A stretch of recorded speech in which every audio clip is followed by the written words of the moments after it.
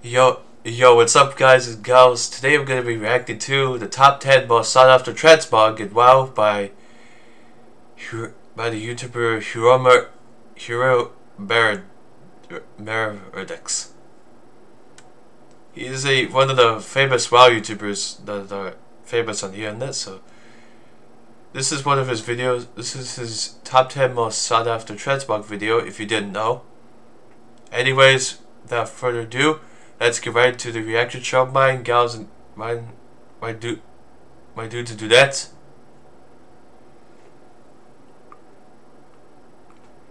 Hello. In this video, we're looking at the 10 most sought after transmog items in the game.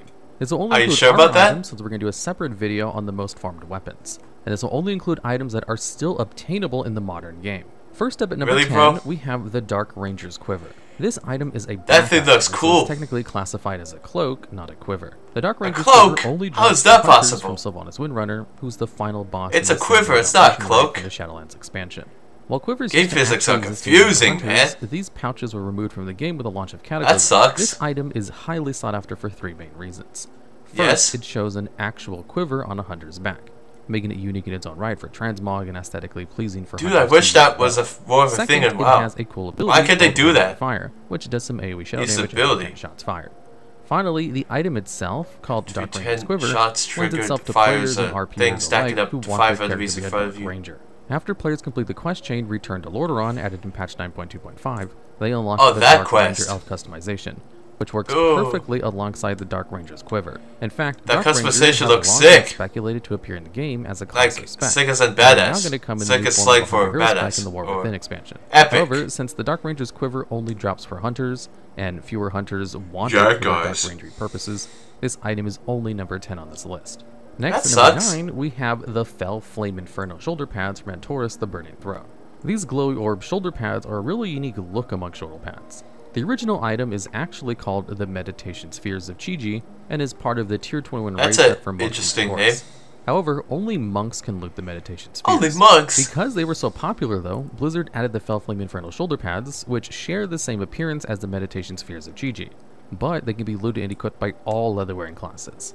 However, to make it a bit more fair to this item that was originally monk only, the Fell Flame Inferno shoulder pads drop at an extremely low drop rate, usually less than 1%. Now those rares are mount? In addition to that, they only drop from farm trash in Antorus. As you can imagine, this means players spend a lot of time farming for the Fell Flame Infernal shoulder pads. Another unique thing about the they drop from the trash pads is that they share you have to loot each recolor version by raid difficulty with their monk counterpart recolor. In Raid Finder, both shoulder pieces are purpley and void. Wow. On normal, they look more light infused. On heroic difficulty, they're fell tainted and glow green, and finally on mythic, they're red and I guess infused with blood, or presumably whatever red stuff Argus is made of. Anyways, this means that if you want a specific color variation of the most likely blood pads, you can only run the raid once per week on the one difficulty you want to get that recolor from. Next up at number 8, we have the Cursed Vision of Sargeras. This leather head slot item drops from Illidan himself in the Black Temple. This item appears to be Illidan's blindfolded self, and when equipped, it is completely black in appearance. This item also has a unique ability, which allows the player to use and be able to track demons on the minimap for 10 minutes.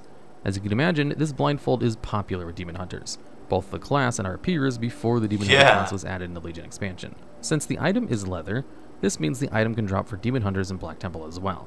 Blizzard knows this is a popular transmog item and has placed 2 references in the game to it. The first is an Easter egg that can be found while within the Well of Eternity dungeon and in the that's cool, After the players cleared out the font portal, if you equip the Cursed Vision of Sargeras, the players will be able to see the Well of Eternity stalker demons that were otherwise hidden. The next reference came in Mista Pandaria, when after completing a Brawlers Guild duel and receiving a Brawler's Purse, players could open the purse and receive Imitation Vision of Sargeras. While Illidan is farmed far more often for the Twin Blades of Azzinoth, this item is much more common than Illidan's weapons, as his blindfold only has a roughly 20% chance to drop. Presumably, this blindfold was given to Illidan by Sargeras himself after he burned out Illidan's eyes. And while that itself is pretty epic, it doesn't explain how Illidan has stolen the blindfold back by the time he's released from this prison in Legion during the cinematic final in Nighthold. Nitpicking aside, this truly is a one-of-a-kind item, and is still sought after by many players, but especially by demon hunters. It's like a cursed vision. And at number 7, we have the Diadem of the Highborn. This plate item worn in the head slot has a very low chance to drop from the trash in the Tomb of Sargeras raid. The drop rate is at best 1% from a few murlocs, meaning that a lot of farming is required in order to obtain this transmog. What makes this transmog so popular is not only is it beautiful, but it also fits into the RP community of the Highborn. While Highborn have never officially been added as a playable race to the game, players can make either Void Elves and Blood Elves and pretend they are uncorrupted. High Elves in the Alliance seem to pretend like they're uncorrupted. Such as Windrunner are closely aligned with the Silver Covenant and the Alliance. As you can imagine, having an item called Diadem of the Highborn is pretty cool for High Elf RPers, since it is from the Highborn that the High Elves descended. As to whom the original owner of the diadem was, there is only speculation. Perhaps it was Queen Azshara at one point, but how, when, and why it ended up underneath the Tomb of Sargeras, it's possible it was just people who left the Unholy Temple as a tribute to Illusion ages long past. I didn't actually know that. Reasoning, this item is highly sought after by a few groups of niche players, and it deserves a spot on this list. And at number 6, we have the first full transmog set on this list. There are a total of 6 transmog sets from a specific building in WoD garrisons that players can obtain. Alliance players can build a level 3 bunker inside the garrison, while Horde players can build the equivalent called the War Mill. Both of these buildings have quartermasters which offer various transmog items in exchange for a farmable currency called Iron Horde scraps. Kristen Stoneforge and Grunlech are the names of these 2 NPCs, and they offer an introductory quest called Scraps of Iron. After turning in 5 scraps of iron, players are awarded with a new rare quality HD version of the Stormwind. They always make the Horde names funnier. This leads into the main reason why the transmog sets are on this list. The vendors offer a transmog set for both Stormwind and Orgrimmar, and the set is very popular, but requires a lot of farming of Iron Horde scraps. In particular, it almost always wins doing the Faction Pride section of the Trial style. In total, these vendors sell 6 sets. The Alliance get the Stormwind set, and the Horde gets the Orgrimmar set, of course. But both vendors also sell 4 different transmog sets for each of the 4 types of gear in WoW. The plate set is called the Blackrock set, the cloth set is the Shadowland set, the leather set is the Thunderlord set, and the mail set is the Warsong set. While only moderately popular, what makes these sets so difficult to obtain is that it requires a tedious amount of grinding for Iron Horde scraps, as well as some additional other pieces. For example, it takes a total of 410 Iron Horde scraps as well as an additional 3 other, more rarely dropped unique gear tokens to get the full Stormwind set, and that's excluding the Tabard and Shield. So what makes the Iron Horde scraps so hard to farm? Well, first, as you might expect, the Iron Horde scraps only drop from Iron Horde hostile NPCs throughout alternate Draenor. This drop rate is 50% at best, but most of the time it's around 20 or 10%. Since a relatively few Iron Horde mobs in Talador have the highest drop rate of 50%, those are often farmed the most. And you may even face competition while farming. Remember, some 400 of the Iron Horde scraps are needed for 1 set, and if you were truly insane and wanted to get every item piece across both Alliance and Horde, you would need 2,570 Iron Horde scraps. Don't forget that players can also spend Iron Horde scraps as a daily quest called Scrap Meltdown to get a new champion armor equipment, which means if you're a player and accidentally or wanted to do the daily, they would be down 25, probably hard-earned scraps. That's being insane. As if all that wasn't bad enough, for each helmet, shoulder, or belt piece you want, you have to also get a special gear token called Battered Iron Horde Helmet, Crushed Iron Horde Pauldrons, or Ravaged Iron Horde Belt. Not only are all of the drop rates for these items much lower, but they're required for every head, shoulder, and belt piece, meaning the player must farm 6 of each if they want all the appearances. And on top of all that, the scraps and gear tokens are of course soulbound, so you can't buy them on the auction house or send them to an alt. With all of the RNG involved, you can imagine how long it takes to complete this set, with it possibly taking months to years depending on your luck and dedication. As such, these 6 transmog sets definitely deserve a spot on this list, since they're without a doubt some of the most farmed for transmog armors in the entire game. Now we move on to number 5, where we have another transmog set. The Judgment Armor is a Tier 2 Paladin armor set and is one of the most iconic and well known in the history of the game.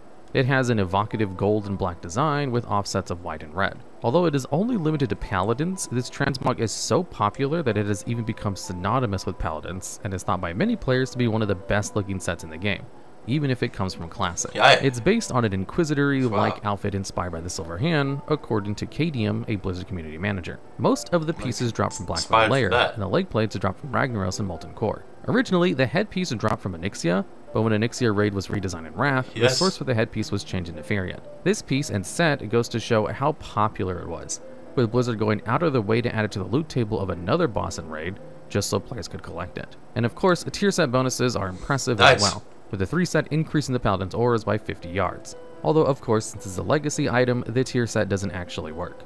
The Transmog set was so popular that Blizzard added a recolored purple version in the Burning Crusade from TBC Dungeon Bosses, and this set also remains a popular Transmog set. This is the only class-specific Transmog set on this list, but it's with good reason, as it is essentially the poster child of Transmog sets, and so it comes at number 5. Up next, we have the Naxxramas Tier 3 sets. The original Naxxramas set was removed when Wrath launched, and the Tier 7 sets that replaced it were similar, but had different color schemes. It wasn't until Mists of Pandaria that the original Tier 3 sets became attainable in the auction house. Finally, Dragonflight re-added the classic version of Naxxramas, allowing players to collect the original Tier 3 sets, but with some caveats. As you can imagine, finally being able to get transmog sets that have been unavailable in the game for over 14 years makes the acquisition model of the Tier 3 sets extremely popular. While the mechanics of obtaining access to the classic dungeon and the original Naxxramas dungeon is too long and too big in scope to discuss in this video, suffice it to say that these tier sets are a pain in the Nax to farm. Players must deal with greedy goblins, farm reagents, G, and fling around old Naxxramas on a grappling hook. In total, the player is going to spend somewhere around 3 million gold and must request that someone who has the original Tier 3 set achievement called Drop Dead Gorgeous to craft the item for them. And of course, all of this is only for one class set. And in Classic, where there's 9 classes, meaning the player must repeat the grueling process on at least 4 different characters for each type of armor-wearing class. While this new acquisition is definitely unique, its methodology received mixed reviews from the community, and it is a long road of RNG, that's quite controversial, and try not to cry while waiting for someone to accept your crafting order. Next up at number 3, we have the First Aider Spalders. These leather shoulder items have an extremely low drop chance from Xavius, the final boss of the Emerald Nightmare raid from the Legion expansion. When I say very low, I mean very low. According to Wowhead, they have a drop rate somewhere around 0.3%, or 3 in 1,000. These are the shoulders worn by the Nightmare Lord himself. To say these shoulders are coveted for the transmog would be putting it very mildly. This item became so popular, in fact, that Blizzard even took notice and added it to the black market auction house in BFA. Luckily, the First Aider Spalders are not a class set piece, so any of the 4 leather-wearing classes can equip and learn the transmog. Although, that may not matter soon with the account-wide transmog unlocking options combined in the expansion The War Within. Also, unlike the Fel Flame Infernal shoulder pad in the number 9 spot, the First Aider Spalders have the same appearance in every raid difficulty. In case you were wondering about the name, yes, Xavius was the first satyr after he accepted the deal with Sargeras during the War of the Ancients. Although he would survive and eventually become a servant in N'Zoth later. That's a very broad and brief overview of his story, but you can see why he's an interesting character, and having shoulder pads isn't too shabby. And at number 2 on this list, we have the Tabard of the Scarlet Crusade. This Tabard and the Scarlet Crusade have long been a fan-favorite organization, so it makes sense why this Tabard is so popular as a transmog piece. The Tabard first dropped from the Scarlet Trainees in the original Scarlet Monastery in the Armory Wing. As an interesting note, it wasn't until the Scourge Evasion and the Tabard was added to the loot table. When the dungeon was reworked and got the NPC before it ran away. Blizzard eventually relented and added it as a rare drop chance I thought the guard was gonna run away. The Scarlet Monastery of old was brought back into the game in Dragonflight, where the Tabard once again drops from the Scarlet Trainees. So I've is the Tabard got so that guy's down well, so easily there are two many main times. Reasons. First, it's a special item for lore nerds and RPers alike. Secondly, when the players wear the Tabard, they can buy removed transmog items from the Scarlet Quartermaster at the Darkmoon Fair. What are you the trying player to say can only there? buy these transmogs with the Tabard equipped, so they must have the Tabard in order to buy the ensembles. That leads us to why the Tabard is so hard to get. It only has a 2% drop rate from the Scarlet Trainees and Armmaster Harlan. That's 1 out of every 50 attempts. What makes this Tabard even more desirable is that the 2 transmog ensembles sold by the Scarlet Quartermaster are soul-bound. One is for plate classes and the other is for the male classes, which means that the player must get a Tabard of Scarlet Crusade on both a plate-wearing class and a male-wearing class in order to collect both ensembles. They look the same for both armor types, but can only be worn when you have the certain version unlocked. Finally, each ensemble costs 10,000 gold. The Quartermaster also sells a cropped version of the Tabard for 50,000 gold, and this version does not have the annoying flaps that the original has. As some fun little Easter eggs, the Scarlet Quartermaster accuses the player of being a Dreadlord and also has some choice words if the player is forsaken. Finally, the Quartermaster herself, the one accusing people of being a Dreadlord, is a human with blonde hair, which is suspiciously similar to another powerful once blonde-haired mage who is well known to be a Dreadlord. And finally, at number 1, the most sought-after piece of transmog armor we have, and of course, that is the Tusk of Manaroth. These immense shoulder pieces are those worn by the Warchief Garrosh Hellscream, and they can be eluded from at the end of the Siege of Orgrimmar raid. The final raid of Mop is a fan favorite, and these plate shoulders, which have a roughly 0.3% drop chance, are just icing on the cake on top of this great raid. These shoulders are only available in the heroic and mythic versions of the raid, so make sure if you want them that you're a plate-wearing class and that you aren't doing the Siege of Orgrimmar in LFR or normal difficulty. Now, for the brief history about the Tusks of Manaroth. Grom Hellscream, Garrosh's father, slew the Pit Lord Manaroth with his dying breath in order to free the orcs from the fell corruption that they had received after drinking Manaroth's blood. What makes this all more important is that Gromosh was the first orc to drink the blood. Anyways, after Grom's sacrifice, Thrall put up a memorial in Orgrimmar to honor his mentor, complete with the Pit Lord's head. When Garrosh became the war chief who did nothing wrong, he chopped off the tusks and put them on his shoulders. The rest of the Pit Lord's head he made as part of the throne in Gromosh Hold. The popularity of these tusks cannot be overstated. Players have spent hours, weeks, months, years farming for them, and having them is seen as a symbol of prestige. The tusks were also added in the Black Market Auction House in BFA, but we don't talk about that. Aside from every warrior named Garrosh with different accents over the letters, it's like we don't talk about that. Important because they represent we don't talk about that here. History and story, the one that spans from Warcraft 1 we don't talk about to WoW. Aside from elves and humans, orcs are WoW's most played race, at least according to data for Azeroth. The Tusks of Manaroth sure do have an imposing presence, and their lore and orcs are the most played race in WoW. Entire game, meaning they are, of course, deserving of one spot on this list. Anyways, that's the end of the video, so thank you guys so much for watching. Make sure to sincerely for your positively like, comment, and subscribe. Tap the notification bell, share this video with others, and I'll see y'all, all y'alls, in my next video soon. That I'll be making soon.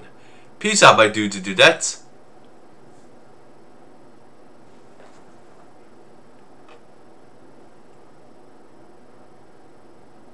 Also, don't forget to check out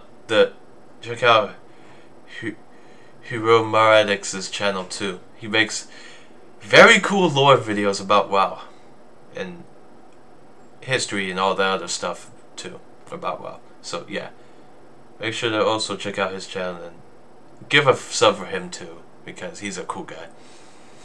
Because he is cool, man. He's cool. Yeah, he cool. He be a cool man. Yeah. Like the Kool-Aid man. Oh yeah. Anyways, peace out, for real this time. Peace out, my dudes and dudettes. Oh yeah. Oh yeah.